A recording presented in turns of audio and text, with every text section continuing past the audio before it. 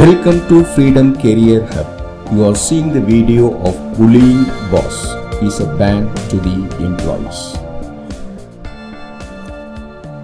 The relationship between boss and employees should be open and fair.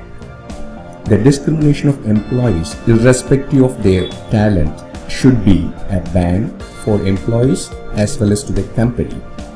There are various ways employees being bullied. The boss won't give a due credit to the employees irrespective of their best work or talent.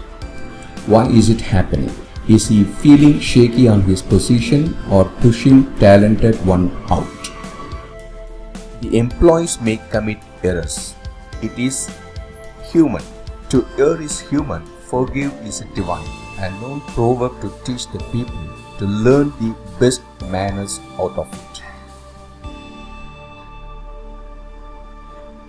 The employees may commit mistakes.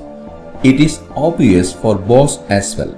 However, such an arrogant behavior should be avoided.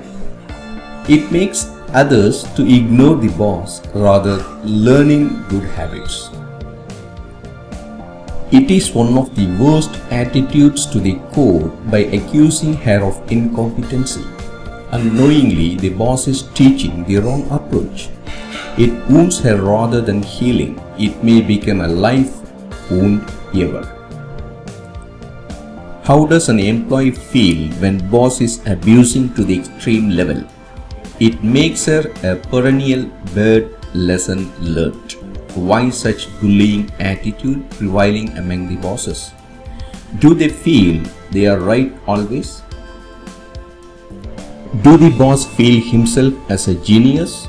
Such an erratic attitude should be erased from the mind of the people who claim the boss leader.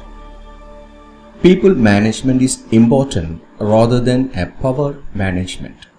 It won't fetch any progress for his growth and company. Stop bullying. Stop. Stop. Stop. This won't be a right attitude of a boss, although you may have a power to bullying employees.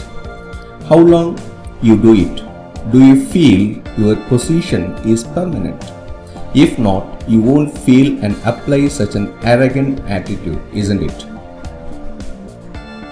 Hello, bullying boss.